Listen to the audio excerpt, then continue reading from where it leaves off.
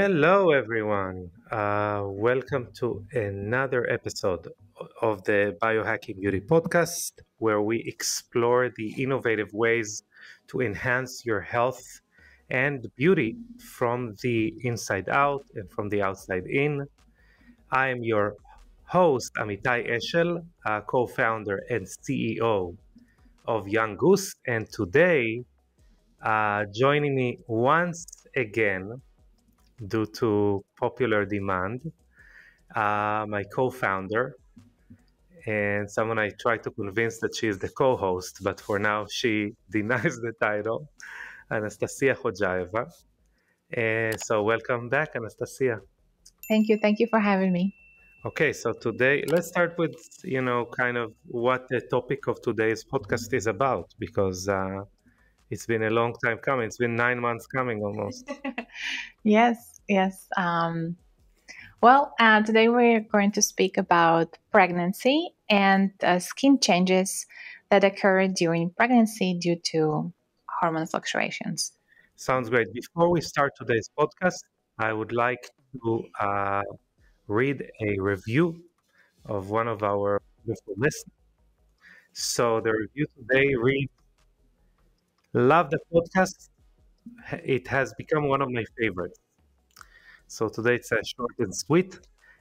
If you like what you're hearing on this podcast, I would really, really encourage you to take 2 seconds out of your day and leave a review on Apple Podcasts. Not only that it allows more people to listen to the podcast, to find this podcast out, it also obviously helps us kind of stay motivated and continue to create content that we know that people like. So that would help us greatly. Really, even a one-word review is highly valued. So please do us a favor and do that. But without further ado, let's start with today's podcast, Anastasia. So again, as I said, first of all, welcome. Thank you. Thank you. And maybe we should jump kind of right in. First of all, you are obviously pregnant, so this is why we wanted to record a podcast about it. Obviously, since anyone who follows us on social media kind of knows you're pregnant. I just came back from A4M, American Academy for Anti-Aging Medicine, which is a conference, and everyone, people that we don't know, which is kind of interesting, stopped by. They were looking for you, asked how you were doing, and it's to be completely honest, pretty cool that people care about how you're doing, and we have never actually met them before. Yeah, it's definitely surreal, and I feel spoiled and privileged and honored. Yeah, so we kind of waited because we wanted to make sure that you are having a glowing pregnancy, which you are, and that our systems work, and we wanted to have the proof in the pudding. So the pudding is sitting on me, and looking great pudding. Um, so we're going to talk today about how to maintain our youthful appearance during pregnancy, some things around it.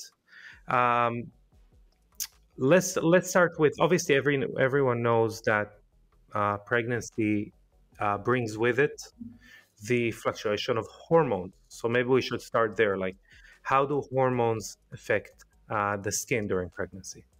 Great question. And I think also, besides my own pregnancy, the motivation for this podcast was numerous times our customers reached out, letting us know that they're pregnant or breastfeeding and asking how can we best support their skin, and voicing really their skin challenges, because pregnancy is such a unique experience, and some of the skin changes we're going to be talking about you may have experienced during your pregnancy, you might experience during future pregnancy, or you might not. So we're just going to talk about it in general, not only as it pertains to me.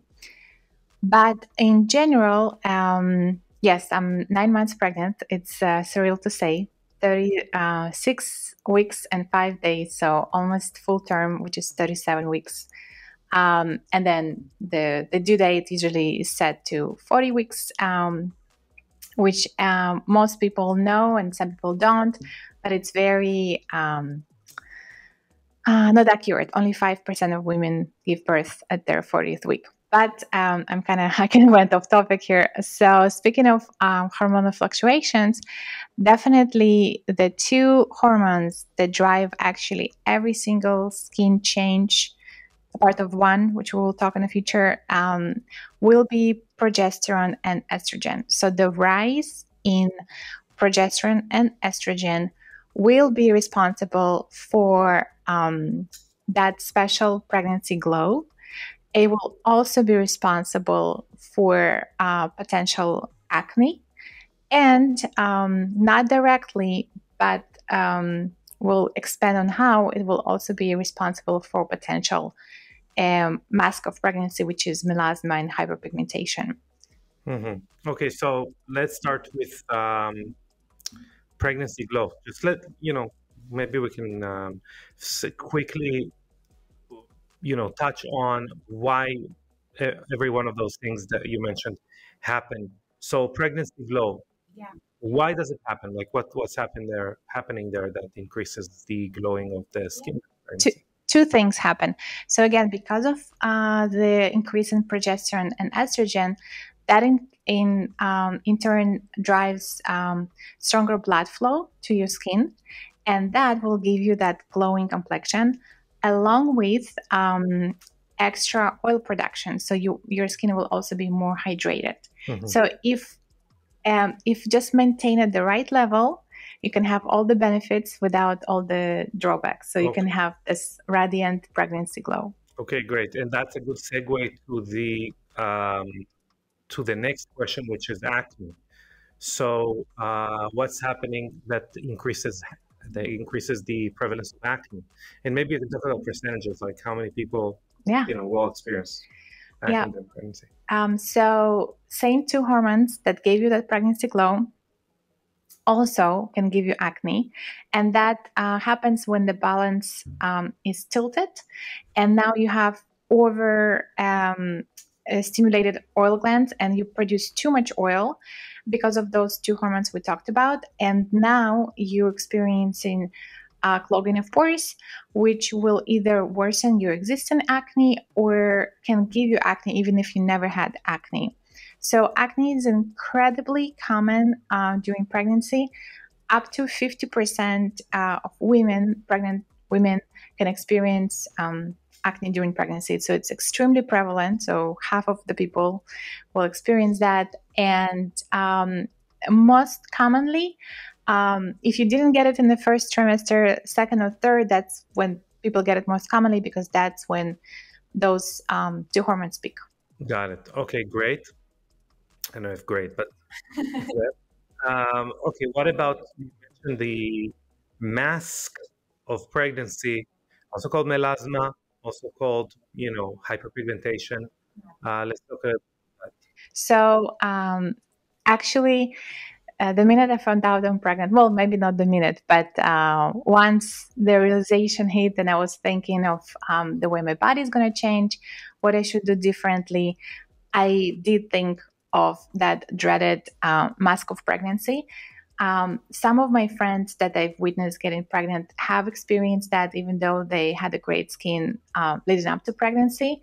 So so before we're going to talk about how you can potentially avoid it or prevent it, what leads to it is, again, so we have the rise of progesterone and estrogen, but that indeed in turn stimulates melanocyte stimulating hormone, which results in extra production of melanin, which then shows on your skin as this mask of pregnancy. And the reason it's called mask of pregnancy, it's a very specific pattern.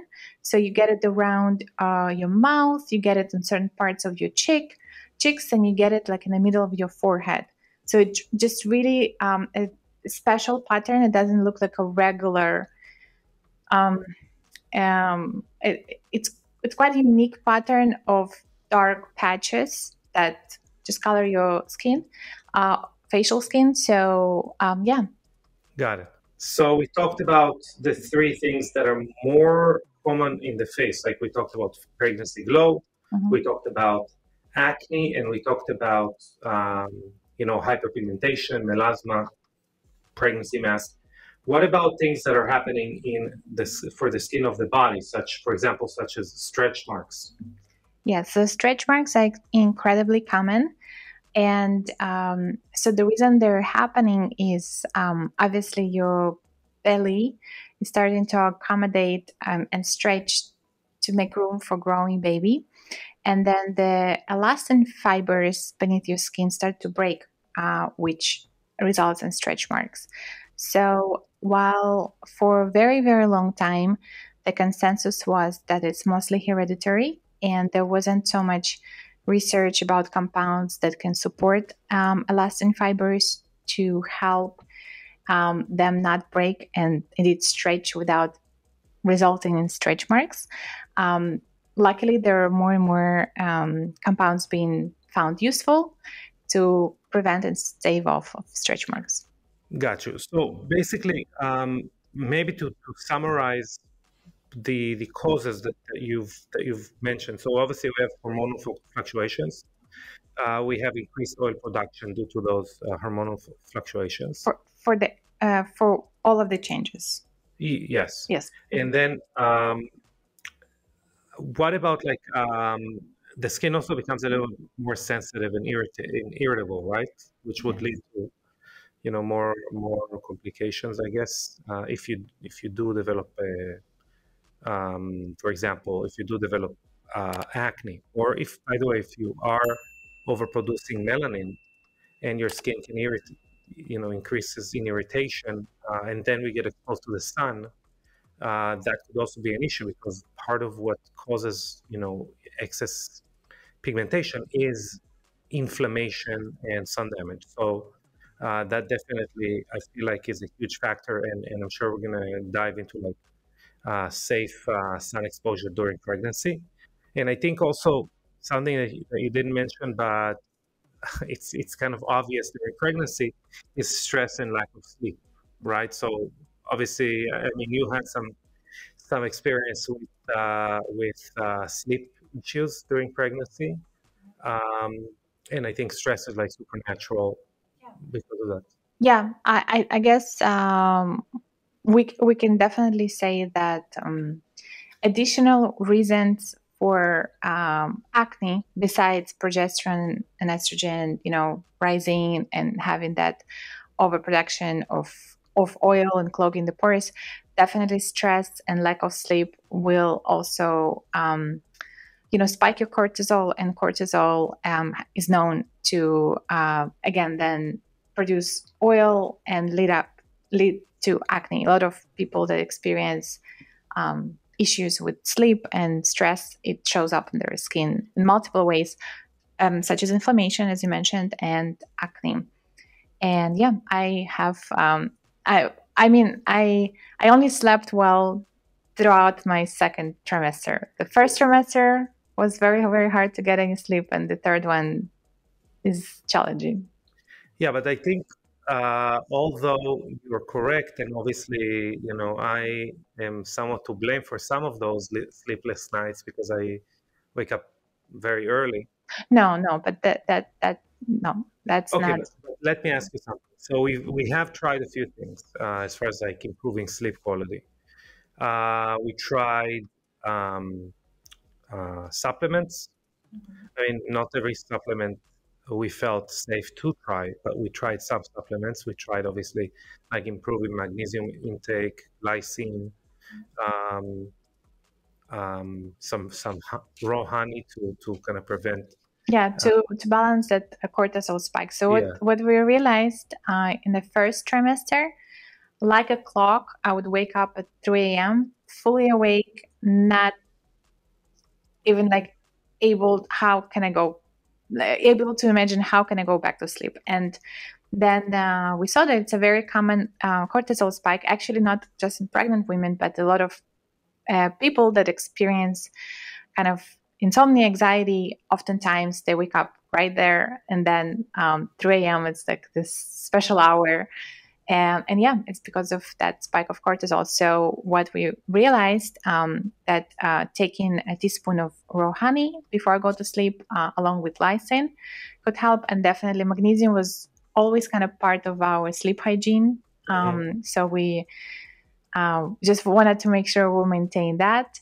And then also the prenatal supplements, they already contain magnesium. So that's also like a game of, not giving me too much of things, like making, seeing what I'm already taking and what might help.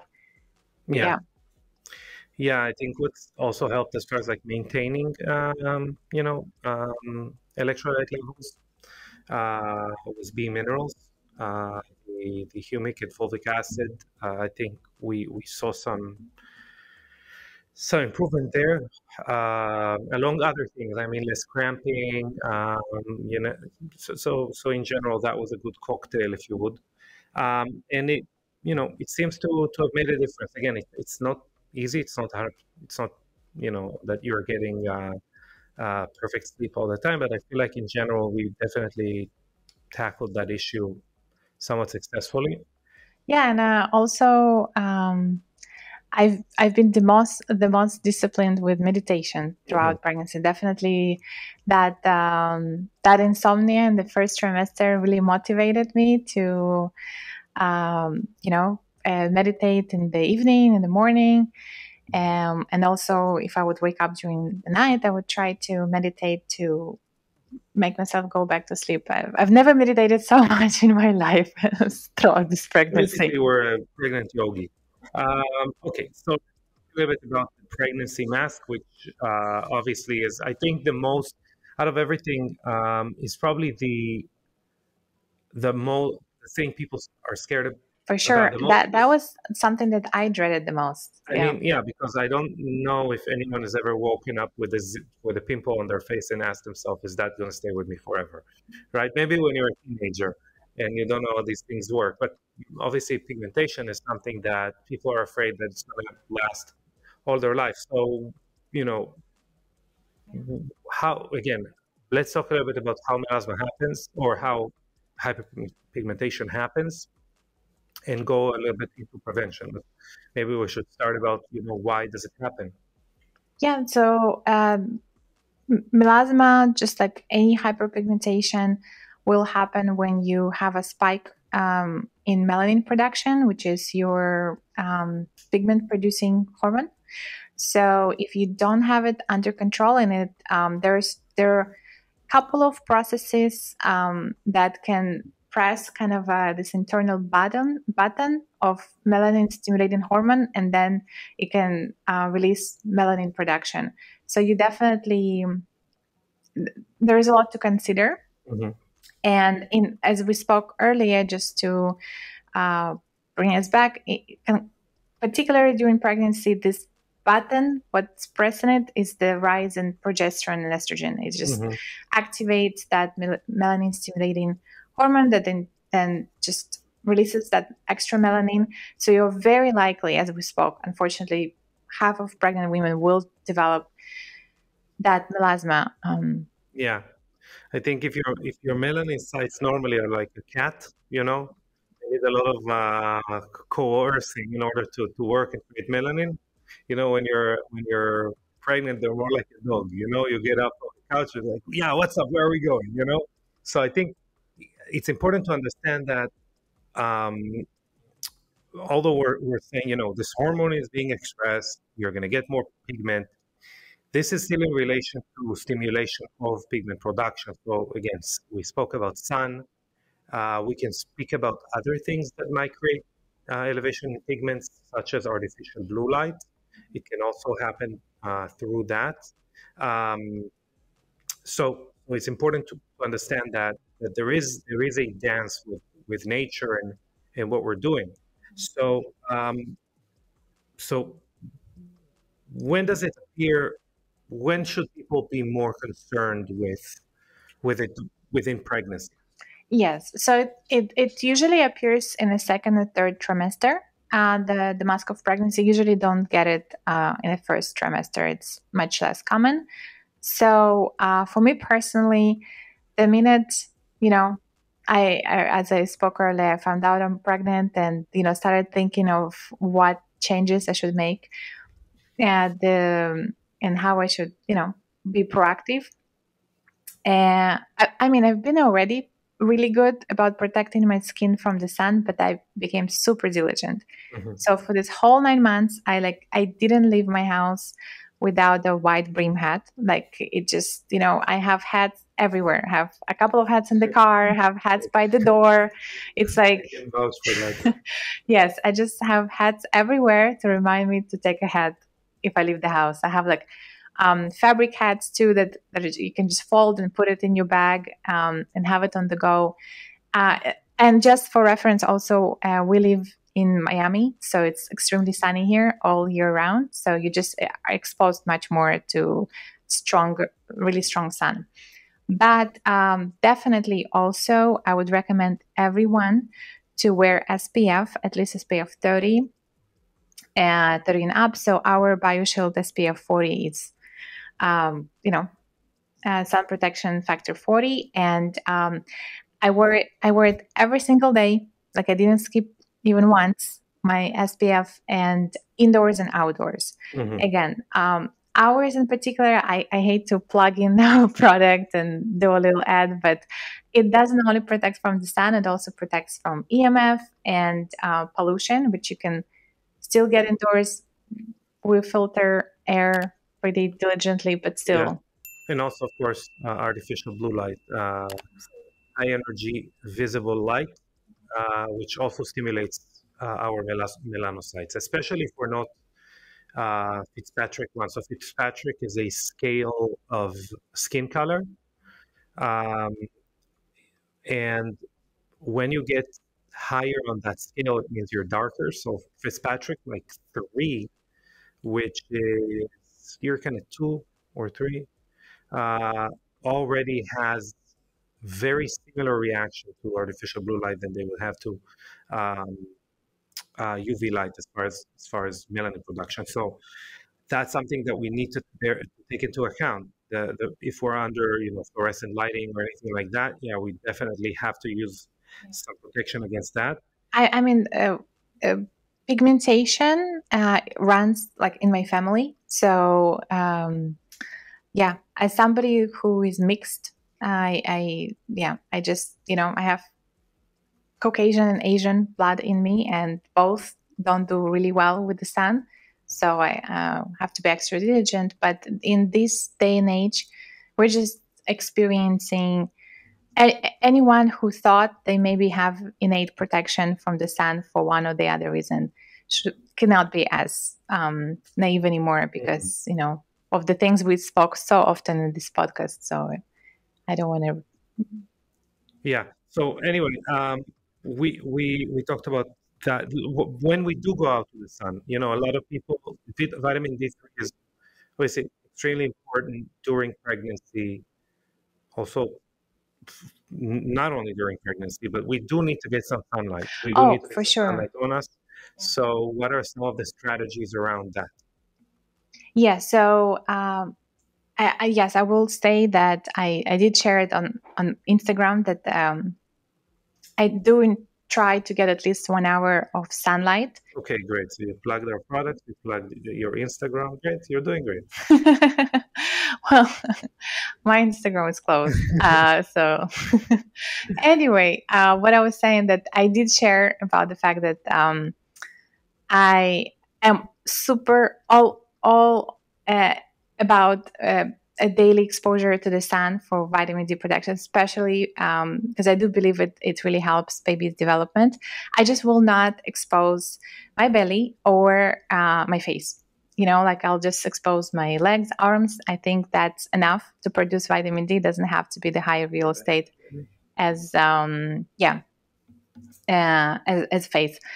And also for anyone pregnant or considering pregnancy, I did not expose my belly skin either because again, remember it's very delicate. And I actually something maybe worth mentioning. I do know of people that used to suntan when they were pregnant, and I believe it also led to them have a higher chance of developing stretch marks because it's again extra stress on that skin that's already under a lot of stress, and then they developed some pigmentation there that that wouldn't go away after pregnancy on their body. So just be mindful of that. Hmm. But some of the strategies I did, I mean, I didn't go to the sun in the peak hours. So they used to say like the peak hours are from 12 to 2. Now they're saying the sun is pretty strong even from 10 to 2. So I would go earlier or later. And then again, just, umbrella if I'm at the beach, hat, SPF, and yeah, certain foods as well that Hmm. help maintain hydration and contribute to some sun protection. Like watermelon, for example, is definitely not like sun protection, but it can strengthen it. We actually posted about it on our Instagram, one of the posts. It's like foods that you can eat that supports your skin health. Fantastic. So something that's important to explain about melasma, we're not talking about, pigmented stretch marks, but melasma or pigmentation that has incurred that you incur during pregnancy, most of the time it goes away. Yes. So the good news, yes, that a lot of the times it goes away as fast as a couple of months after pregnancy. It can stay around though for years, Hmm. and if that happened to you, and it's been years since you were pregnant, and you still have melasma, you have this mask of pregnancy. Luckily, there are things that you can consider treatments. So one of the obvious ones is the retinol. It will help um, diminish the appearance of sunspots, age spots, and what we're talking about here, Another melasma. shameless plug of the Young's retinol. Yes, yes, you should. And if you're going for retinoids, you should really consider bioretinol. Then you can also try chemical peels. Actually, we do make professional chemical peels with GHKCU available uh, through the spas and medical offices that carry on Goose. But it is not something you could purchase over the counter because you do need to have a professional apply it. And then there are also lasers, um, different sorts of therapies like that. And actually, when you were on the Ben Greenfield's podcast, Hmm. you spoke briefly about lasers, but as brief as it was, it caused quite a stir, and we have been getting questions about your opinion on lasers for months. And I Hmm. know you addressed it in a couple of podcasts here and there, but maybe this is a great time to elaborate a little bit on. Yeah, I think especially for someone who's postpartum and is dealing with a lot of things in life, I think it's super important to understand how we approach lasers. So laser is exactly like, um, I would say the big leagues of skin health. And what I mean by that is, or skin health appearance, So what I think mean by that is that you are going ahead and creating control damage in the skin. And this definitely, we can think of three things that we want to consider when we talk about our health. Number one is our peak performance right now, which would, you know, equate to how youthful your skin appears right now. Second is, I would say, resilience. Okay, so how resilient your skin is to different changes in the environment, stressors, things like that. And the third is longevity of the accumulation of damage over time.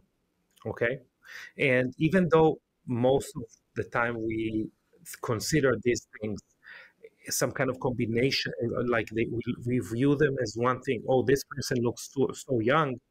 Probably their skin is also healthy, right? Probably their skin is going to look good for a long period of time. But as we know, that is not the case let's give an example from not only from skin, from other places in life. Professional athletes, um, obviously, when they finish their careers like 30, 35, 40 years old, their body has gone through damage, like someone who's like 50, 60. Most of them have like hip replacements, knee replacements, um, different surgeries that they've had. In order for them to perform at their peak performance, they basically burnt out their body. And that also applies to the skin. So we can think of if someone just goes ahead and like pounds their skin with lasers, with radio frequency, with intense pulse light, which is called IPL, with different procedures that there are now, like the M-face. All of these procedures, again, are more for peak performance right now, but we're paying for them later on. We need to understand that, and we need to understand that we can go ahead and do them, but this is the price that we pay. Okay, so I'm not against them, but I think there is a price there that people don't understand. And if there is, going back to resilience, obviously resilience. If we think of like just people who want to use extremely clean skincare products, right? Most of what they are interested in, whether consciously or subconsciously, is that skin resilience, is not overload the skin with stimulation, is not to kind of weaken the skin, right? If they expect any sort of like age reversal benefit or anything like that, then either they're fooling themselves or someone is fooling them, I would say, through marketing. I even think that I'm not sure I agree with you that they hope for skin resilience. Mhm. I honestly think they just really hope for to maintain the skin as is Mhm. and not disturb it. Yeah, that's And kind of what I mean by yeah, resilience. Yeah, or yeah, I mean something I between longevity and resilience. I do feel like resilience is still strengthening of the Uh-huh. skin. Uh-huh. And I Okay. don't think they can expect Okay, or no hope problem. for it. But I'm just saying it's not group one, right? It's something between like maintenance, non-disturbance, things like that. And obviously longevity oh, is starting from the inside. It's starting from not kind of raising, as our friend Kiran Krishnan um, likes to say, not to have leaky skin, and supporting, overall inflammation, having a low inflammatory diet, um, all of those things. Obviously, taking senolytic supplements. Obviously, we have a senolytic skin serum, but in general, we're talking about, kind of preventing some of the damage that's happening over time. We talked about sun exposure, so that's going to be a strategy for longevity. Okay, preventing or avoiding skin damage. Now we're going to get back to all of those highly stimulatory, damage-inducing um, procedures. So if we have melasma, if we have something like that, if we just believe that we want a better looking skin at the moment, go ahead, do those treatments, but you have to really cross your T's and dot your I's and something with your P's or I don't know what, but you gotta understand that everything else has to be dialed in. Okay. And okay, first of all, what I mean by that is that it is not obviously easy to have your sleep dialed in, exercise, nutrition, skincare products regimen, um, and supplementation, all of that working at basically like making sure all of that is being done correctly and optimally to support that stimulation and that damage that you've incurred. when you're having a newborn, that might not be the best idea, because you are creating you're really depleting that longevity. You're depleting that resilience. Okay, you are taking basically you're using the reservoir that is intended for these two other categories, right? And I think most women would consider it not really at the stage of newborn. I hope, because as we mentioned, wait a few months, because it might go away on its own. But yeah, if it's been a few years and you still have that mask of pregnancy, this is when you could maybe resort to some of those harsher treatments that Amitay is talking about right now. So By the do way, you, also for stretch marks. I mean, that's also yes. something that can be done for stretch marks, but kind of the same idea. So, and I'm just curious, how would you rate the order of what women should go for? So, uh, if it was up to me, I would Uh-huh. start with retinoids first. Yeah. See if the retinoids help. It's it's relative. For some people, using the retinoid treatment for maybe 6 months to a year can really help lighten that melasma. Mm-hmm. Then personally, my next go-to would be to try chemical peel, Mm-hmm.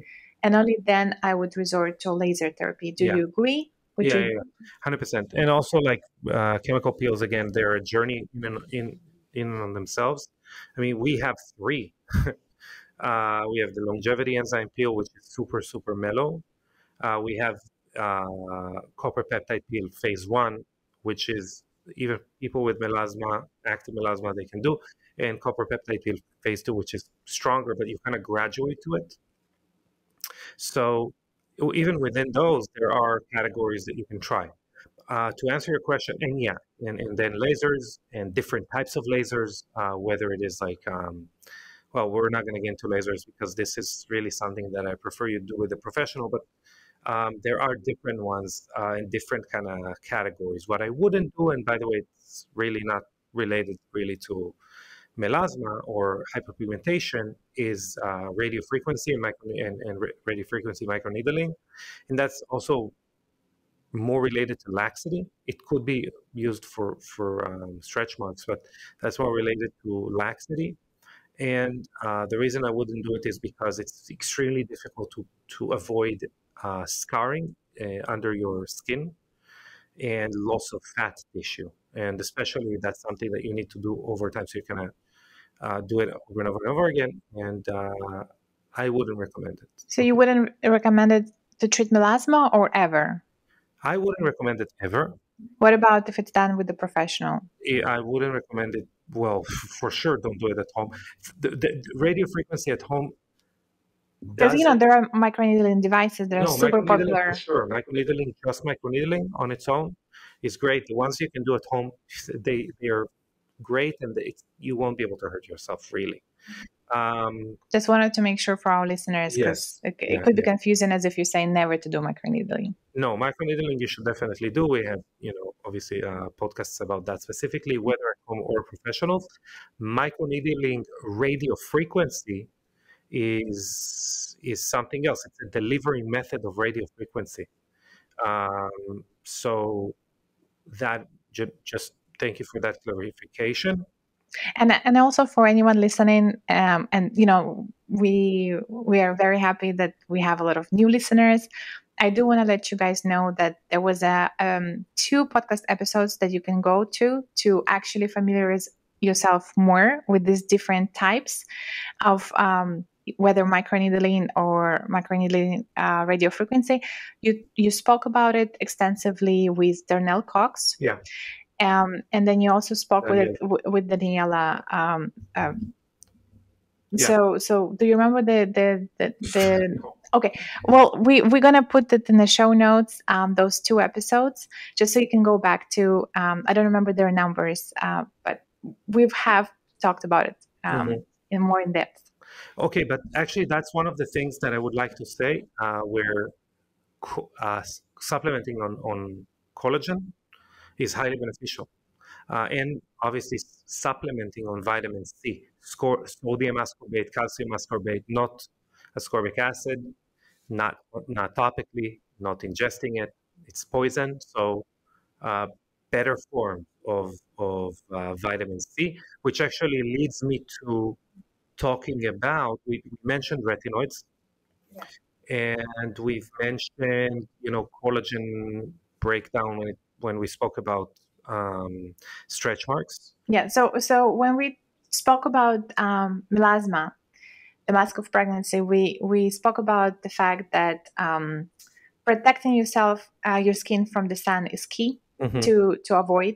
And then we talk a little bit about the fact that if you already have melasma, during pregnancy you've developed it, or you have it otherwise, what can you do to get rid of it? So we spoke about that now.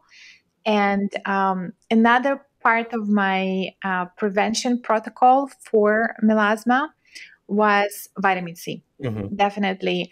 Amitai has recorded an amazing, like 1 hour and a half long podcast about vitamin C with Lior Sher, who is the world's expert on vitamin C. So if you want to know why I personally didn't use ascorbic acid, as a supplement or topically, you can refer to that podcast. But definitely throughout my pregnancy in general, vitamin C as a supplement has so many benefits during pregnancy. So I was supplementing on liposomal sodium ascorbate. Now in our products, we use THD, so tetrahedral ascorbate, in our ProCare. So that was definitely something. It was like every morning was my morning serum that I used underneath my SPF. And vitamin C is an antioxidant, so it has those properties. And it's particularly as it relates to melasma, it also tyrosine kinase inhibitor. So actually it inhibits the melanin production. So that's how you can also kind of hack, we're here biohackers, hack your body not to have that excessive production of melanin when it's such a sensitive period, and it can result in melasma. I would also add, I added acerola cherry powder, freeze dried, to your shakes. Tastes great and also is very rich in vitamin C. Again, a natural source of vitamin C. So that's obviously something very positive. You've eaten a lot of citrus. That kind of was your craving during pregnancy. Yeah. A lot of people have asked me like, "Oh, what have you been craving?" And for a while there, I haven't been craving really You're about anything. 20% Mandarin. Yes, but the tangerines, any kind of citrus fruits were my go-to, and blueberries. And when Rainier cherries were in season. Yeah. That Anyway, was Rainier cherries. We're thinking of calling the baby Rainier. Okay. Anyway, after the amount of Rainier cherries I consumed. So let's talk about within pregnancy. You did mention retinoids, and I think it's a very important distinction to make. That's not something we're going to be using during pregnancy. So maybe breastfeeding. Yes, but we want to make sure. So let's talk about some of the ingredients that we don't want to have in skincare during pregnancy. Yes. So during pregnancy, unfortunately, you have to pause your retinoids. I'm obsessed with our bioretinol. I credit a lot of my skin appearance to the fact that I've been using it before quite, regularly. So I had to pause that. Can't wait to have it back, but we'll have to wait until I'm done breastfeeding. If you want to know why and what, I will just quickly say it's a vitamin A derivative, and because it's such a important natural vitamin that anyway plays a role in baby's development, you just don't want to play with it. Like you don't want to alter it, the concentration of it in your body. So that's why you have to stop with retinoids during pregnancy and breastfeeding. But if you want to learn more about why we are not anti-retinoids, as became kind of fashionable to be, you can go back to our retinoid podcast. Where we talk really in depth and answered a lot of listener questions as they pertain to retinoids. Yeah. Now, along with retinoids that you can't use during pregnancy, you also can't use high dose salicylic acid. Personally, I didn't use low dose either, but low dose is considered safe. High dose is not. Um, you shouldn't use hydroquinone. You shouldn't use chemical sunscreens, which we anyway against. So like oxybenzone is a common chemical screen present in chemical sunscreens, which believe it or not, you can you really should check your like foundation label. So many cosmetics like foundations and primers have chemical sunscreen built in, which is supposed to help you have SPF protection. But a lot of the times, it's always not zinc oxide that's mixed with your makeup. So just make sure you don't have that in your makeup. Again, like I want to get into essential oils in a second, but I would say also like phthalates or parabens, things that we really don't see a lot in skincare anymore, are also something that technically, if you're still using products with that, you should stop. Let's talk a little bit about essential oils. Yeah, that's a surprising one. But there is a quite a laundry list of essential oils that you shouldn't be using during pregnancy, and some of the common ones are like clary sage and clove, Cinnamon, rosemary. cinnamon and rosemary. Yeah. So, do you want to know why? I would love to know why. Let me surprise you. Oh my God, really? Why? I think that should be surprising to listeners. But yeah, so all those essential oils, it's And many more. We're going to put a list. yeah, it's it's a staple of clean skincare, and how come you can't use it during pregnancy? Unfortunately, like those that we mentioned, and there's many more, can stimulate uterine contractions. So which is a no-no. Until the point that you want to give birth. So stave off pause during pregnancy. So fantastic. We are going to put a list because there are a lot of them. So that's... And a lot of them are very common too. A lot of them are very common. The quality of them also matters, not that much, because again, it's a good idea to kind of avoid them in general, but there is something called therapeutic grade in essential oils, and so in general, the list is going to be added, and probably we're going to do something on Instagram too about it.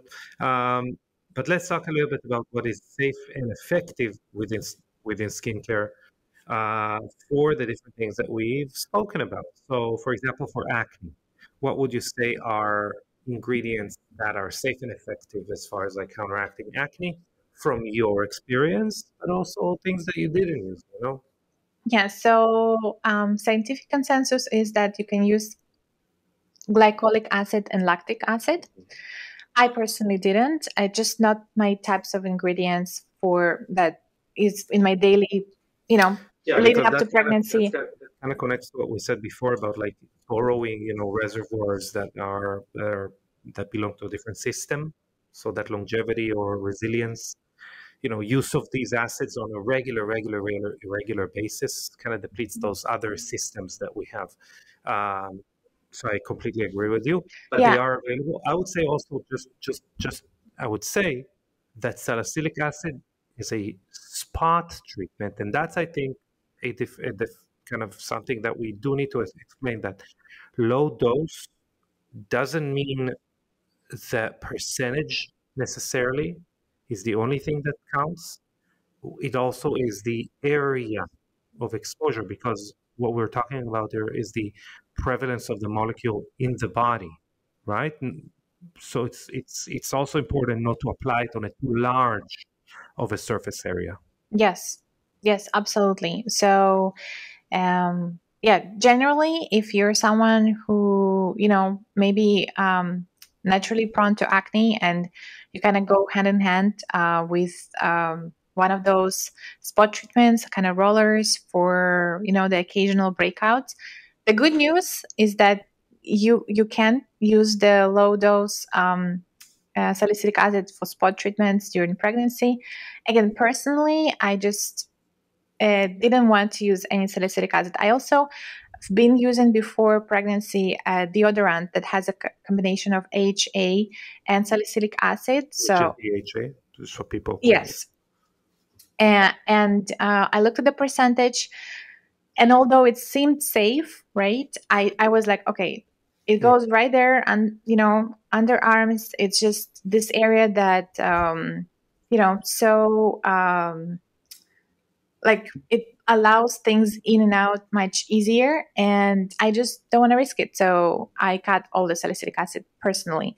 And then actually for me during the first trimester, when that hormonal fluctuation started happening, that hormonal shift, I did start noticing that I'm getting that extra oil production, and I start getting occasional breakouts here and there. There were not a lot, but I saw that I have the potential, like, definitely experiencing more clogged pores than I did before pregnancy. And then again, before pregnancy, I had my retinoids, what really helps balance oils and keep your pores really unclogged.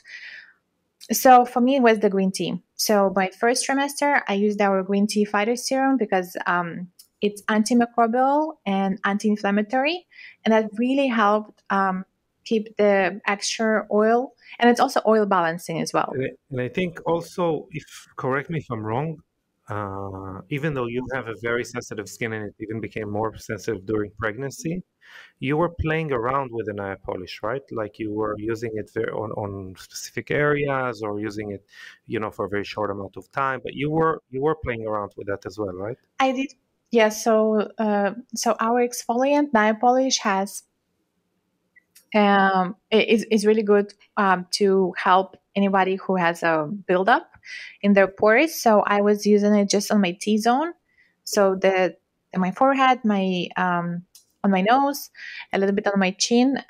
But yes, unfortunately, I just in general I have a very sensitive skin, and especially the first trimester, it was yeah. I had to kind of like just Yeah. not Okay. experience any because nail polish also has mechanical exfoliation, and normally it's not something abrasive, right, for a regular person, but the way it felt to me, it was very too scrubby. Yeah.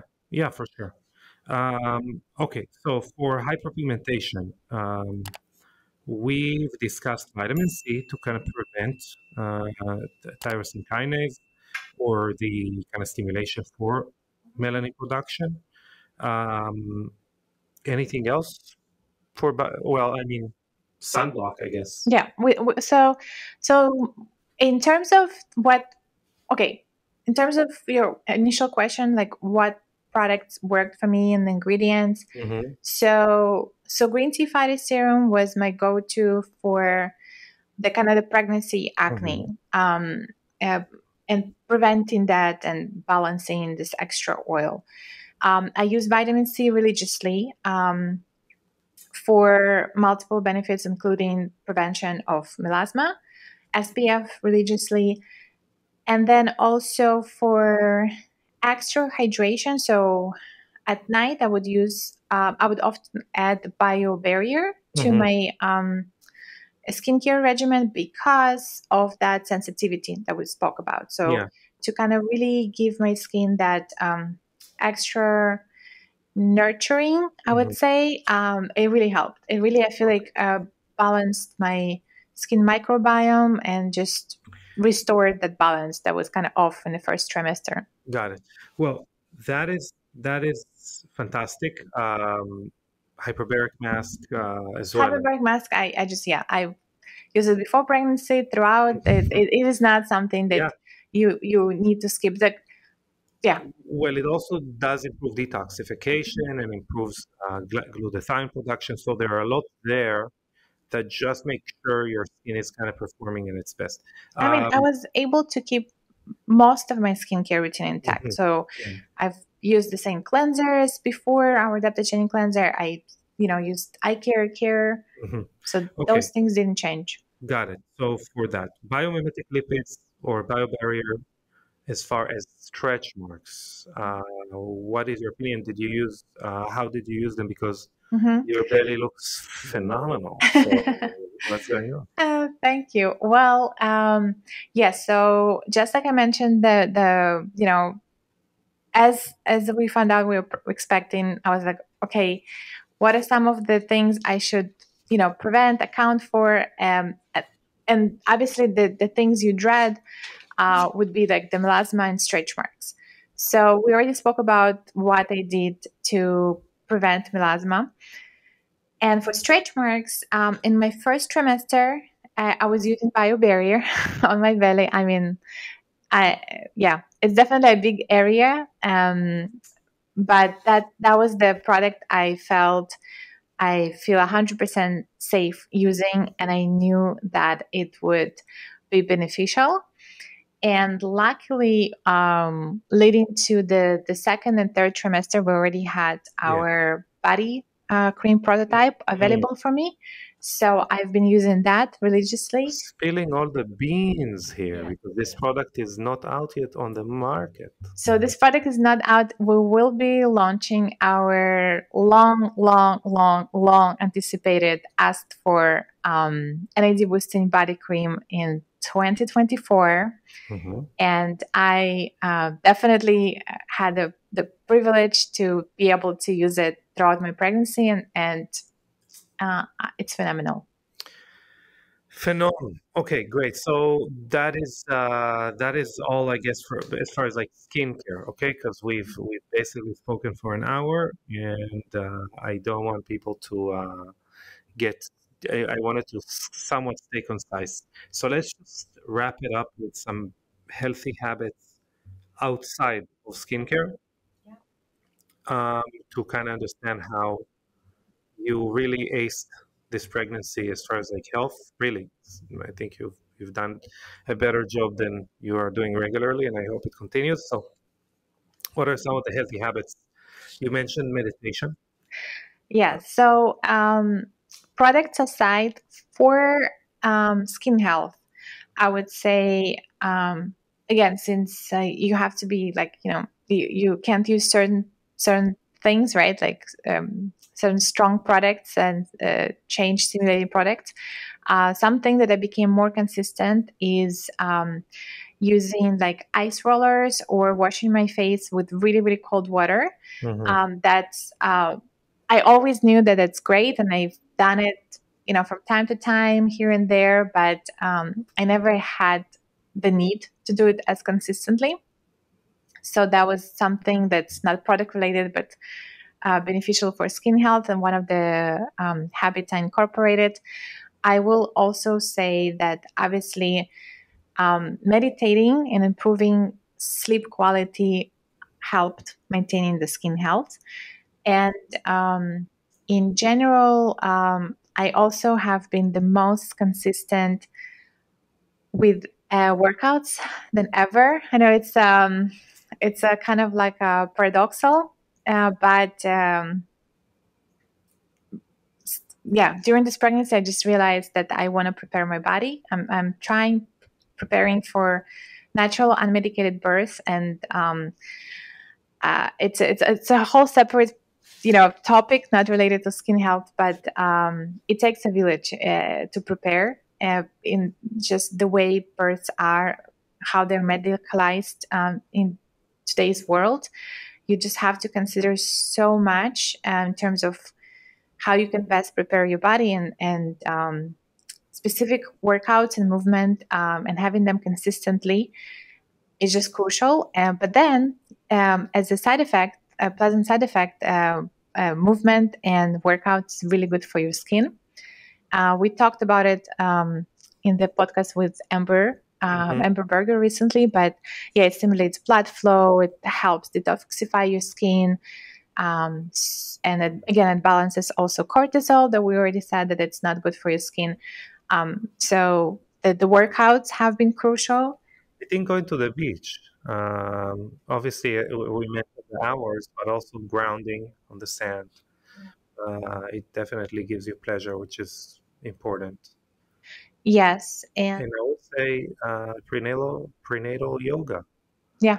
It's a running joke in this house that it's just relaxing in different positions. But I think that you've been super consistent with that, and I think that's whether it is mental, physical, whatever it is another great tool for consistency. I think habits maybe obviously we can control many things. I think we covered in this podcast anything from what if something happens like acne and melasma and stretch marks to how do we prevent it. Understanding that things will happen, our body, your body will do its thing, and we're only here to make sure that we're doing the best with it is very important. And I think the mental aspect is really even more important than the physical aspect. I mean, you aced this pregnancy in both ways, but I think the mental aspect is even more important than the physical aspect. Thank you. Thank you. Yes. It's been a journey, and but something I'm already grateful for is that definitely it helped me to instill some of the healthiest habits. Something that Yeah, I wanted to say that I'm consistent and I work out nearly every day, and it hasn't been the case before pregnancy, but it became the case during pregnancy, and meditating, and also eating healthy. yeah. Honestly, it's the healthiest I've ever eaten. Like, we eat really healthy in Hmm. general in the house, but knowing like, oh, the baby is developing this week his liver, and this week his kidney, and this is the neural development, like, and just having all that, you This know, week, developing his eyelids. Oh no, I don't want him to be with messed up eyelids. I need to eat healthy. yeah, and just what you end up needing to consume to best support your baby, some of the healthiest things Yeah. you need to eat. So I didn't do it for myself, but I ended up doing it for this baby I'm growing. So, Yep. Now, yeah. and all of those things, healthy diet, meditation, consistent workout will benefit your skin health. Hmm. So So if these you are don't care about your baby, no, I'm exactly. kidding. Anyway, Anastasia, listen, this has been we've passed an hour, Okay. which I don't mind, but you seem to mind. So, thank you very much for this. I think very personal podcast, right? Like we talked about something that you're going through personally, and it's pretty cool to share with the world a little bit.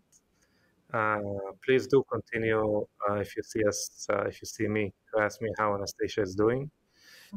She gets a report on the amount of people that asked how she's doing when she's not there. So please. And I really do feel loved and Mhm. supported. So thank you to everyone who cares. Thank you. Yes. And yeah, thank you everyone for listening to this podcast. Even if you are not pregnant or have someone pregnant in your life, it's also kind of a general knowledge and understanding how hormones affect our skin and what we can do, around it.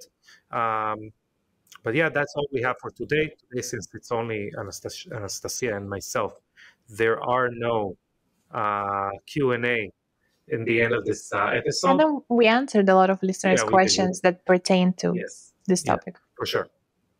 What I would say is this: if you have a question that you would like us to answer, the best way to make sure it is answered in a podcast episode that relates to it is to ask it in a review on, you guessed it, on Apple Podcast.